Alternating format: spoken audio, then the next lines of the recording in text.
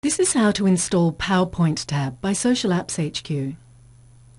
Once you log in to SocialAppsHQ, go to the My Account page. Select the page from the left side where you want to install the app. Make sure the page is marked as paid. Just click on the page and it will appear here at the top. Select PowerPoint tab and click on Configure.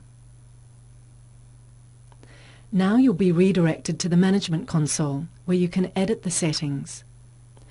Enter your full SlideShare embed code here. You can refer to the instructions below. Then click on Next or Publish. Here you can select the light gating option, invite users to join your mailing list, leave comments and share. You can also customize your CSS.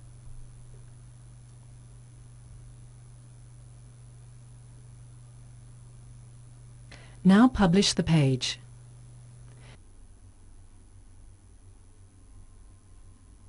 Click Like to view your app, and this is how it looks. Okay.